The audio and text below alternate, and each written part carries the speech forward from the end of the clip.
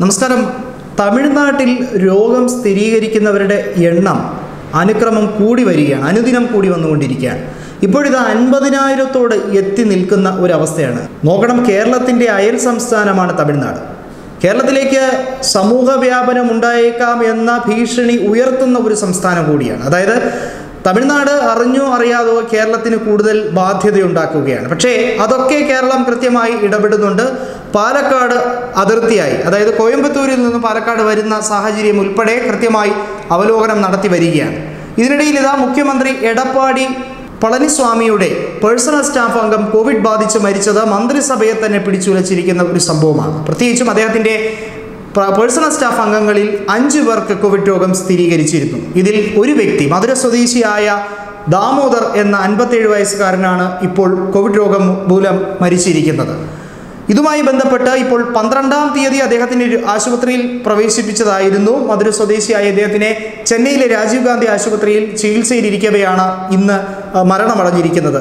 നിലവിൽ 528 മരണമാണ് മൊത്തത്തിൽ തമിഴ്നാട്ടിലുണ്ടായിരിക്കുന്നത്. ഇതിൽ ഭൂരിഭാഗവും ചെന്നൈ പ്രദേശത്ത് ഉള്ളതാണ്.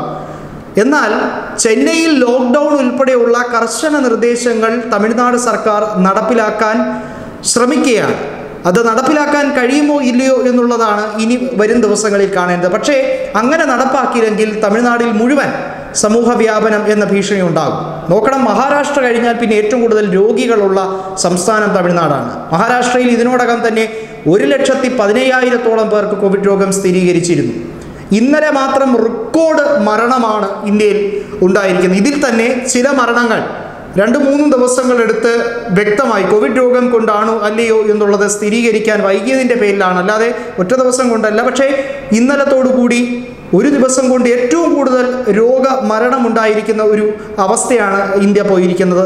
അതായത് 9,990 നിന്നും 11,700-ലധികം മരണമുണ്ടാകുന്ന ഒരു അവസ്ഥയാണ് ഇപ്പോൾ ഉള്ളത്. 3,50,000-ലേക്ക് മൊത്തം രോഗികളുടെ എണ്ണം ഉയർന്നു വരുന്ന ഒരു സാഹചര്യം കൂടി ഇന്ത്യയിൽ കടന്നിരിക്കുകയാണ്. ഈ ഒരു കാര്യമെടുക്കുമ്പോൾ കേരളം പൊതുവെ രോഗബാധിതരുടെ എണ്ണത്തിലും മരണനിരക്കിലും വളരെ കുറവാണെങ്കിൽ പോലും തമിഴ്നാടിൻ്റെ അവസ്ഥ അങ്ങനെയല്ല.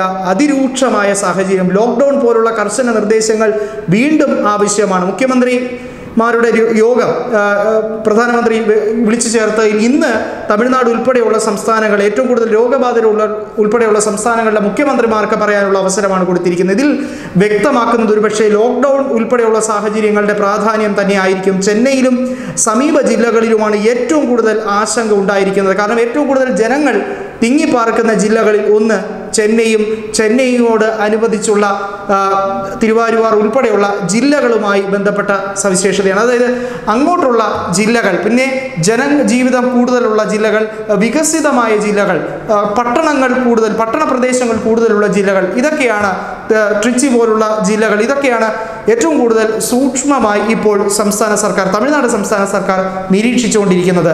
ന്യൂസ് ഡെസ്ക് മലയാളി വാർത്ത.